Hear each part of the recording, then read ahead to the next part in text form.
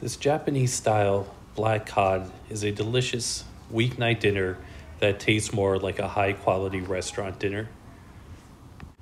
The key is to marinate the fish, and unlike some other fish, this marinade can sit in the fish all day or even overnight, so you can throw it together in the morning, and when you come home from work, just spend a few minutes cooking it. What you're going to use is 2 fillets of black cod. I got them with the skin on because I'd like to use the skin on fish because it doesn't get overcooked on one side, so I can keep it on the pan for a while it just cooks through.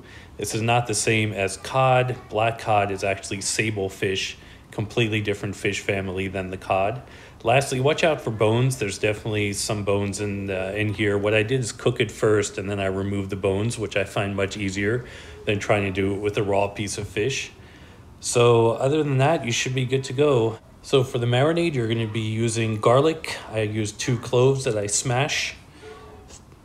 You're going to also be using about a 1-inch piece of ginger. You're going to be using a red chili pepper. I cut the top off and seed it. You're also going to be using about a 1/4 cup of scallions cut up. You're going to use some sake cooking wine. I also bought this soybean paste miso, so I went with the red miso. I got granulated sugar. You're going to use 1/2 cup of sugar to help sweeten up everything. So starting with a 1/4 cup of miso paste, you're going to then add 1/2 cup of sake, the cooking wine. To that, you're going to add the 2 cloves of garlic and the 2 pieces of ginger. You can see I left the peels on. And then a handful of scallions. Since this is a recipe for kids, I dilute the miso with a 1/2 cup of water. This is not mandatory, just depends on how strong of a miso flavor you want in your fish. I've also added the chopped up chili as well as 1/2 cup of sugar. Now I just put it on the stove top for a few minutes, just letting this sugar dissolve. You don't have to get it up to boiling, but definitely after you're done that, make sure you cool the marinade down before you add the fish. After the marinade is done cooking, what you can do is either add some ice cubes to it and another tablespoon or 2 of miso, or just let it cool on the counter or in the refrigerator.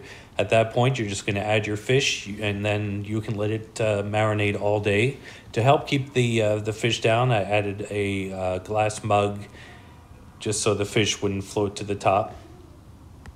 Take the fish out the marinade and to a hot pan, add the fish flesh side down and let it cook for about 5 minutes. You just want to get some nice color on the fleshy side of the fish.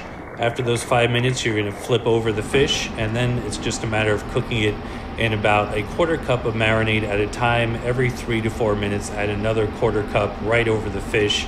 It will just fill the fish with such delicious flavors.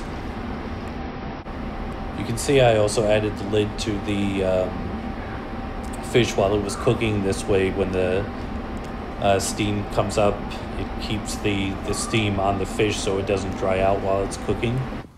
So at this point, the fish is done cooking. It's reached 135 degrees. It has nice color on the outside, as well as it definitely has a lot of softness and tenderness on the inside.